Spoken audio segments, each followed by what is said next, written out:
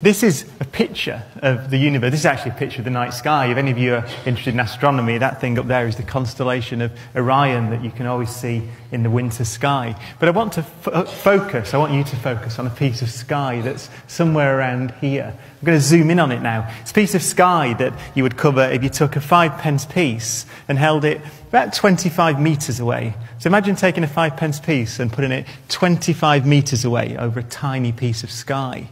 Well, a few years ago now, the Hubble Space Telescope, which is in orbit around the Earth, turned its gaze to that tiny piece of sky, the 5p piece bit of sky, and took a picture. It opened its camera shutter for thousands and thousands and thousands of seconds and just gathered the light from that piece of sky. It was deliberately chosen because it's a dull, uninteresting piece of sky. Actually, from the surface of the Earth, you would see virtually nothing in it at all. But this is the picture that Hubble took. And you see that it's anything but empty. It's called the Hubble Deep Field image. It's one of the most important and fascinating images in the recent history of astronomy. It's not empty. It's got lots of structure, lots of points of light in. There are actually over 10,000 points of light or blobs in that image. And virtually every one of them, over 10,000 of them, are actually galaxies, distant galaxies. So they're not stars, they're galaxies. Now those galaxies, on average, have, 100,000 million stars like our sun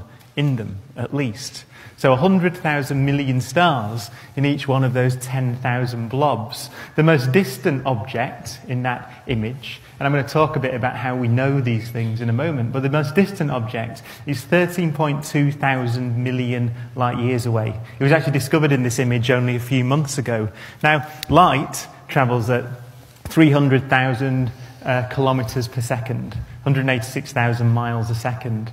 And at that speed, it's taken over 13 billion years to travel from the most distant object in that image to Earth, to the Hubble Space Telescope. Now, when you think that the Earth is only just under 5 billion years old, it means that most of the light from most of the galaxies in that image began its journey to Earth before there was an Earth.